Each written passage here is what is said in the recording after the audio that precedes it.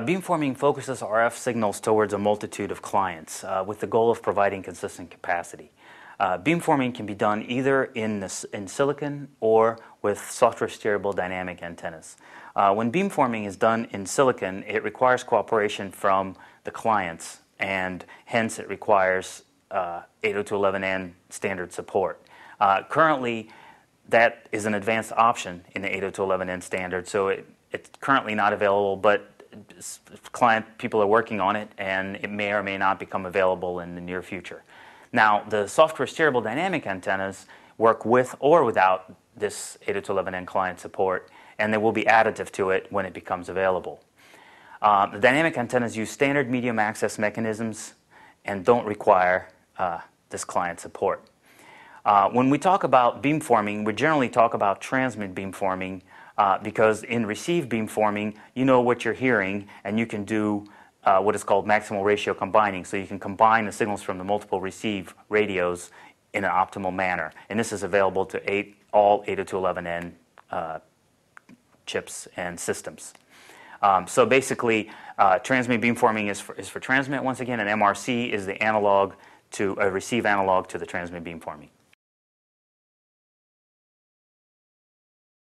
Well, by being able to focus RF energy in the directions towards the client, the beamforming can control the signal reflections which are available in the environment with the goal of providing consistent performance to a particular client or to a set of clients. And this is necessary for applications such as latency-sensitive video streaming.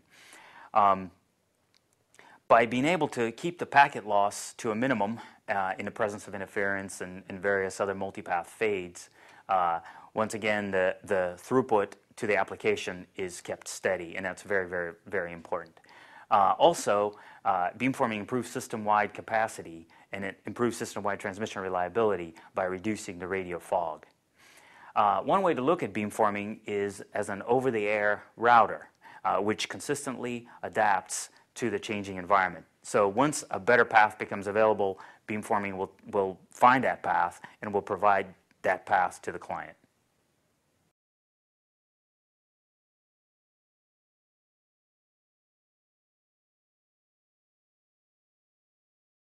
Ruckus has revolutionized the area of smart antennas and dynamically steerable antennas, software steerable antennas.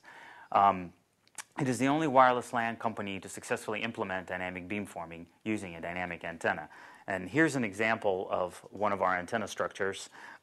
This structure is capable of generating high-gain directional patterns in both azimuth and elevation. And this is important in case the access point is mounted on a wall or in case the access point is mounted on the ceiling.